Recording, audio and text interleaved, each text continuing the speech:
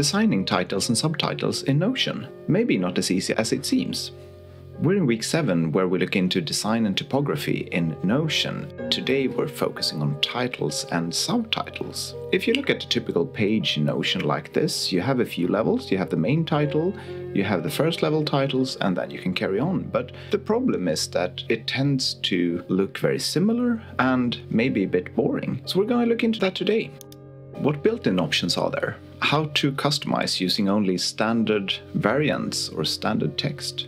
How to make crazy text fonts, and maybe finally images can help. Let's dig in.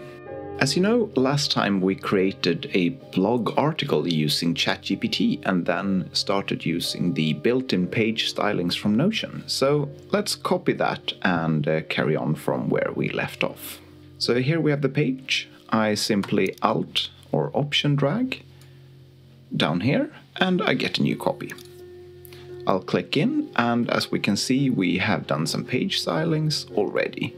Rename this to call it titles and subtitles styling in Notion. Then we'll go up to the page menu and reset the font style here to the default one. So here we have our nice little blog article limerick, and we can see what we do. If we look at the first title here, one thing I think we should remember here is that this title will also show up in the sidebar. So let's expand the sidebar here so we see what we're doing.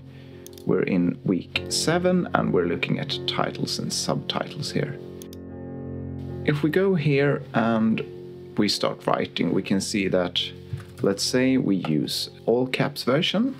This gives a very different look and feel, and it also propagates here. A quite popular one, and one that I think looks quite nice, is if you start adding spaces between all the letters. I mean, now we ran out of space horizontally, but you get the idea. But the interesting thing is that in the sidebar, Notion will actually collapse multiple spaces, so it doesn't matter how many spaces you add, you will only get one here. I don't think this is a huge problem to me. If you want to get around this problem, you can potentially add some kind of separator text here, and that will make Notion a little bit happier, and it will show the titles a bit different here. And this you can see an example of in the last episode where we created and designed our TV series tracker. Then you can do the other way around. You can decide to use only small letters, and this shows up a little bit different as well. But I mean, soon you start getting quite annoyed with this. So what options do we have? Well, you can use the built-in emojis. On Windows, that's Windows and dot, and on Mac, I believe it's Mac and space. So you can use the heart emoji here, for example, and you will see it shows up here. The interesting thing is that it's not exactly the same, so sometimes you will see a slightly more stylized version first, and then it kind of simplifies a little bit through Notion. So I don't know if you saw that. Let's show that again. So we have a green check mark, and once we click out of the title, it turns to something else. And I mean, maybe this is close enough and it's maybe nice, or a feature that Notion styles it a little bit. I can't really say. I think it's a little bit strange. The final thing you can do with the main title, the page title, is that you can create some really fancy and funky looking text. So as you might know, there are a lot more letters in a font than you might expect. Apart from the normal letters, numbers, the special symbols that you know, there is a plethora of other languages. Arabic is supported for most things. There are specific math symbols, and you can actually use or abuse these quite a bit. This little cool text fonts page will create a few suggestions. I'll put a link to it below. Let's say we like this hollow text here. We'll just simply copy that and we'll paste it here. And as you can see, it's actually shown as we would expect. And you can also see that it's shown here in the left. And this is the same for all these texts that maybe you want a little bit of old styling here. That's something you can do. Maybe you want something crazy down here. So, I mean, maybe these are a bit much, but let's try just for the fun of it. As you can see, it works. how did we even get these? I mean, so these are the normal letters, and let's say in French you can use these different accents, and if you take it to the extreme you can see that you can add on each letter a lot of these accents. And then finally, maybe we want to use this funky text as our styling for the day. This of course creates a very, very different looking page title. I think it's probably one of the better choices we have in Notion. As I said, I'll put a link to this quite nice page. If we go down to the next level, I mean, of course, as you know, we can always style by turning different blocks into, let's say, a quote, and then it looks nicer. But today we're focusing on titles. 1 hash symbol for heading 1, 2 for heading 2, and 3 for heading 3, and then it's automatically generated. And these are the default stylings. Same here, you can't really change them much. You can decide to add different emojis, that's always nice. You can see that these collapse to a little bit of simplistic version as well. The other option you have when we look at title blocks are the toggles. So if you look at the toggle list, you have a kind of title here, title. We expand it and we write content. You also saw that we had H1 toggle heading. So we can say title, content. So we can say H2 toggle, title. And if you want to go to the content of a toggle, you can simply press tab here. So let's press tab and we say content. And finally, we of course have H3, title and content. All right.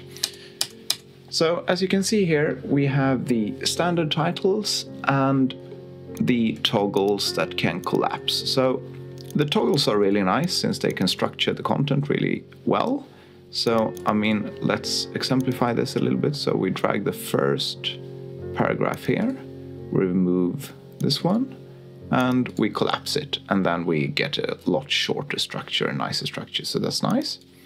For the normal headings, as you know, of course, you simply put the content between them, just as you would expect. That's nice as well.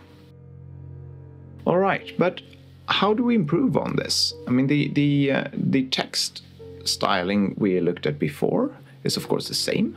So we can go back here and say my fancy heading 3, and maybe this feels like the styling of the day. We can of course use the same here. So we copy this here, and we see that while it doesn't look exactly the same, it's quite similar. So maybe we want a small m here to keep it.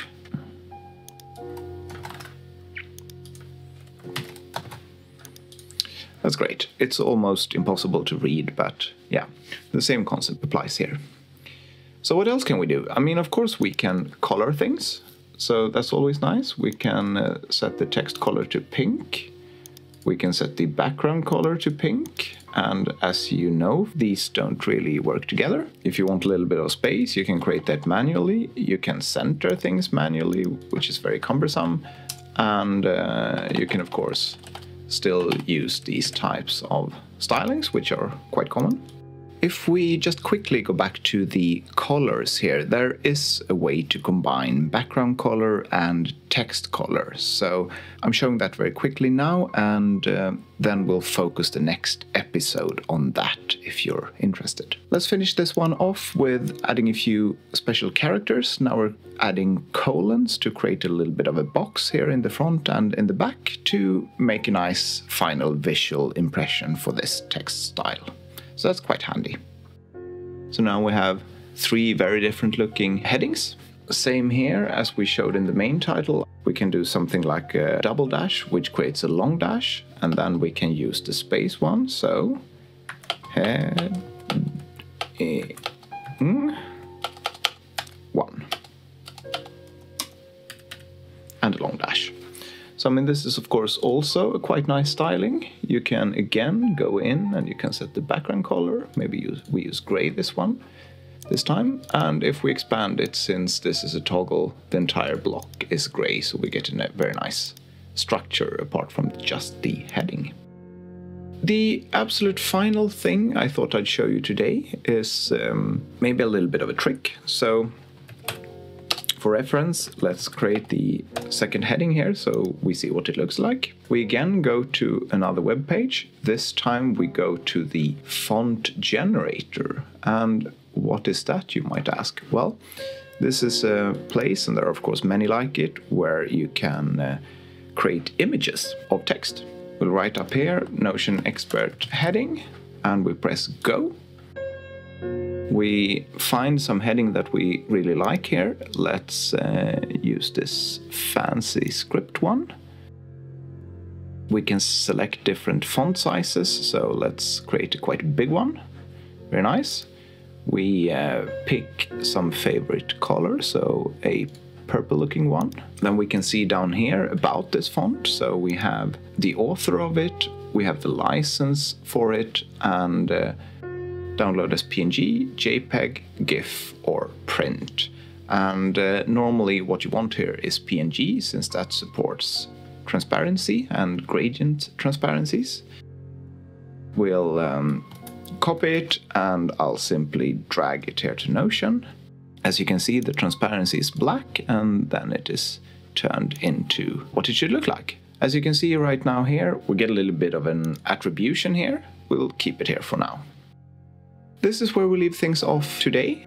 We went from very standard headings to really funky ones, different ways of creating those. Next time, we're going to take a deep dive into colors. See you then. Thank you very much for joining, and have a very nice day.